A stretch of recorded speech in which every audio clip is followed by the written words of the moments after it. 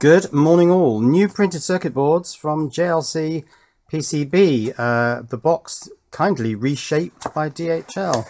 Let's take a look inside here. And these are, very nicely wrapped, my new Cell Connect PCBs, which connect my new lithium iron phosphate cells together and have a little chippy up at the top. Let's take a closer look. Yeah, let's get in close on that chip and use a magnifying glass. And it is an ACS712 05B. So it's a 5 amp current sensor, which will measure, I hope, the balance current. And I just hesitated there for a second because I thought, wait a minute, surely the current measurement's not on pins 1, 2, 3 and 4, but actually it is, so those are the high current pins. Why isn't that focusing? Yeah, so coming from the cell, where the silkscreen text is there, that's the cell interconnect. That goes into pins 1 and 2, and then pins 3 and 4 go to those 3 bolt holes, which will be for the balance lead. So that chip just simply measures any balancing currents that's going to those 3 holes. Of course, it's not measuring the main cell current going between these 2 large holes because this is only a 5 amp sensor. There are a couple of 100 nanofarad capacitors there. One is across VCC, which will be on that 3-pin header. That'll be an Arduino DuPont style header. The other one is the filter capacitor, so I went for 100 nanofarads again. I seem to remember in a lot of the datasheet stuff it's got 0.1 nanofarads and it was absolutely hopeless. So for slow moving current values you want a bigger capacitor. I think I used 470N, but that's a 100N, so that should give a reasonable compromise filtering function. So I went for 10 of these. Now I think I'm going to need 9 because we've got 8 cells and I could potentially measure certainly all of the points where the 2 cells connect together, but the extremes you might want to measure currents flowing in and out of the end points of my 8 cell pack. So let's bring in my pack and see if these fit. So here's my pack of lithium iron phosphate cells. It's quite heavy, is this. 32 cells. It's 8 in series, 4 in parallel. And I noticed that the 2 boxes of these cells actually had different measured values. Some of them were around 6,000 milliamp hours, some were around 6,200 milliamp hours. So what I've done is I think I've put them in alternate rows. Now they're all in parallel, so the amp hour values will all just add up. So hopefully all of these 8 series cells should be roughly the same.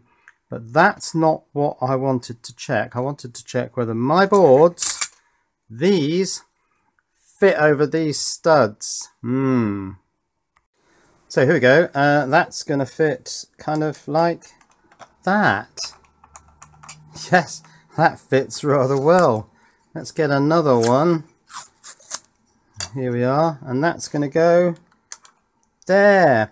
And then on the other side, on the back of this, we'll put one across there, of course, but on the other side. So that looks pretty good. Let's get another one on there. Yeah, they fit rather well. And I did notice that there are these flats, if you can see them, on the plastic moldings, the frame that's holding all this together. And if I start putting nuts on these, it will pull the cell into the plastic molding, so it'll help to hold this thing all together in a sort of coherent, homogeneous thing. Now I've noticed that the brazed on copper thread has a slight ridge on it which sits slightly off the surface of the cell here, and that's good because it looks like it's at about the same height as the plastic molding there. So when I tighten the nuts onto here. Let's put a nut on here. This should all tighten down and all be reasonably flat. There won't be too much flexing of the PCB, so that looks pretty good. Now the other thing was that I noticed that these studs weren't necessarily exactly centered on the cells, so I've made these holes a bit bigger. They're, I think, 5mm, and these studs are 4mm thread, so there is a bit of looseness there, but I think I've got that about right because those fit pretty fantastically. Let's get some nuts on here. And so the balance points are sitting up above the top of the frame here, so you can put up to 3 bolts in there. Now those are M3s, so that I can use the smaller ring terminals to connect. Well, there'll be the BMS, there'll be a set of balance leads for my little monitor display, of which this is one, but I've also got the little OLED version as well. And then the third one will be for the active balancer, so you can have up to 3 devices on each of the cell interconnect points. But let's get these 4 on. Now I made these not full height because the problem is the distance between these cell centers is something really horrible. It's not on a nice grid point. It's not quite 34mm. I think it's something like 34.25. So I figured what I might do is make a second PCB, which is just literally a square, to go down here and then bridge across with a couple of my wire links that I made up these. I mean, I could bridge all of this bottom section with these wire links, but I worked out I'd need 32 of them, which is quite a lot. So I'll just put the 4th one of these on there. I'll stick some nuts on here. I'm going to need a lot of these M4 nuts, aren't I? That'll be the next thing. I'll run out of M4 nuts.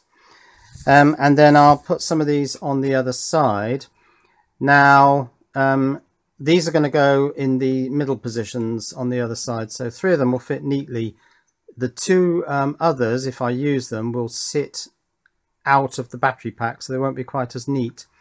But I could make another board with an ACS712, which is just a sort of single width, just linking 2 cells together, but there's no real need for that, and I do have 10 of these PCBs, so let's just see how we go with these. Now, quite clearly, I don't want to put this board on directly opposite that board, because then I'll have a complete loop and very large amounts of current will flow. This copper area here, unlike my distribution XT90 board, which I have here, this one, where the top was 24 volts and the bottom ground, on this board, top and bottom copper areas are both the same net. They're both a net which I called cell, because it's the cell interconnect, and I've actually peppered this thing with a few vias. I'm not sure that was absolutely essential, so we just got 2 copper planes carrying the same current. So yes, I very much definitely have to put that here, so that should be fine to put it there in the gap opposite these ones. So let's get some of those on. I was going to say something else about this. Oh yes, this business about current flowing left to right here could create a magnetic field. So I've got the current flowing in the current sensor chip in the perpendicular direction, and I'm hoping that currents flowing in this main copper area won't affect the current reading of this chip, because it is a Hall effect magnetic chip. It won't affect this too much, but only time will tell on that. Yes, so this one will go there, won't it? Yes, no explosion, that's good. I've found I've got washers for these, so I'm going to put washers on. And then, like I say, on the end, it's going to be like that. So this will stick out over the side, but I may want to measure the balance currents coming onto this end point and also this end point. The way this is laid out, because it's 8 cells, fortunately both end points are on one side, so I can put this on the back of my shelf. This is an endpoint, this is an endpoint. In fact, if I get all these PCBs on, I should be able to put my 24-volt bulb across there, and it should light up nice and bright. Now, naturally, I used the JLCPCB SMT, surface mount technology, assembly service for these boards, because I didn't want to have to solder this chip and those two capacitors on, so that was all done for me. These chips actually were surprisingly expensive. I think they were $3 each, so of course 10 of those, $30. I think the total order value, and of course that's including DHL postage, was something around $75. So just go around these with a 7mm, it is, spanner, tightening these 4mm or M4 nuts. Just tighten these up. I'm not going to massively overdo it. I just want enough tension that we get a good connection to the PCB. Someone was talking about the crush force of these fiberglass PCBs. I think I looked this up and it was something similar to aluminium. So they take a fair amount of crushing force. I don't think you're going to collapse the through-plated hole by applying a huge force. I mean, I'm not going to torque these up with a massive force. I'm missing a nut there. Let's find a nut. And then I'm going to see whether that across there, yes, 24 volts is safe. The phone's ringing. Right, let's flip this over.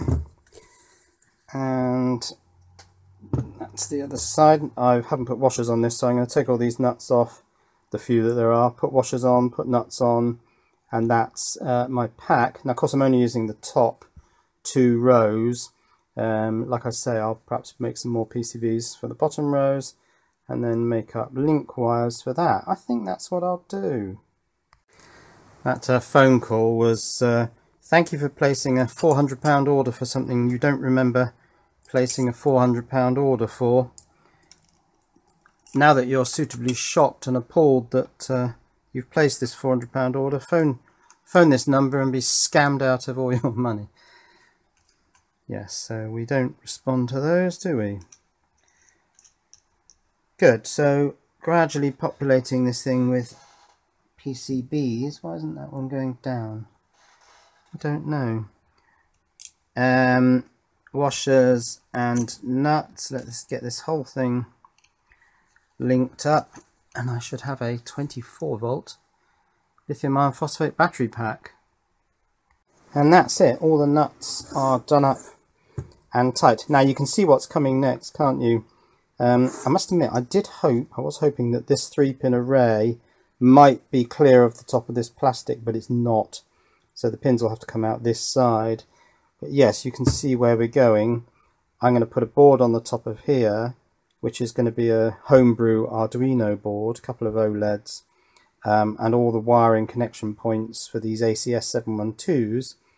And this board will show at all times on these OLEDs all the balance currents that are coming into and out of all these cell interconnects.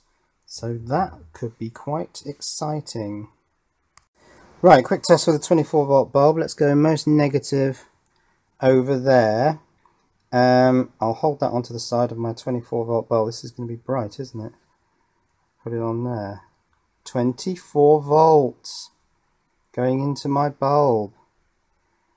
Very nice. Of course, that's only using the top row of cells, because I don't have a link down there. But let's try putting 2 more of these boards on that stick out the sides and just see how stupid it looks.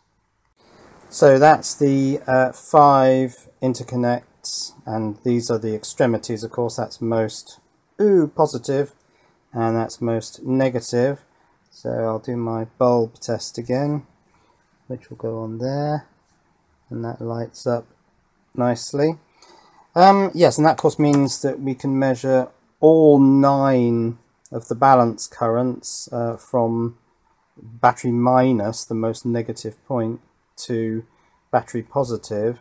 I mean, there will be a current flowing into or out of all 9 of these connect points, 5 on this side and 4 on the other side.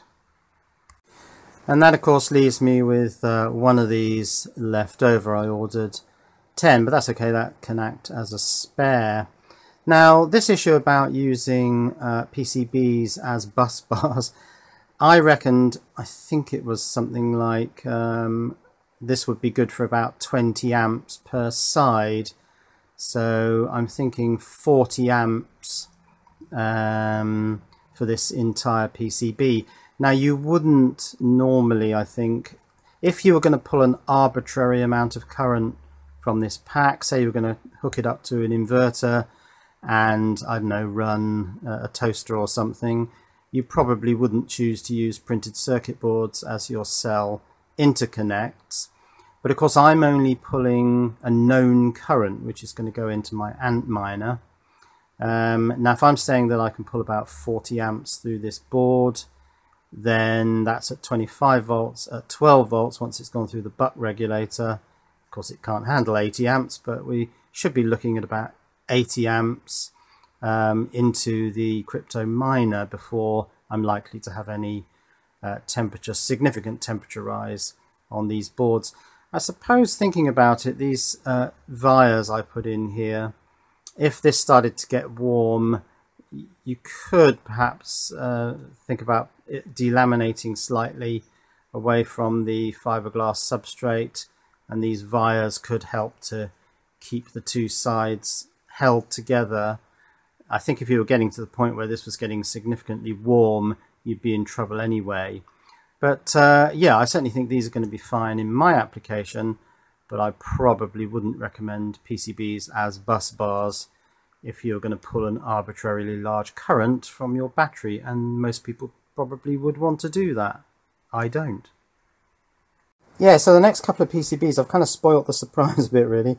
As I say, I'm going to need a square one for the bottom, and then I can just link the top and bottom current connect PCBs. And actually, if I'm saying I can put 40 amps through there, then of course with a second board down here and some thick interconnect cables, I should be looking at 80 amps.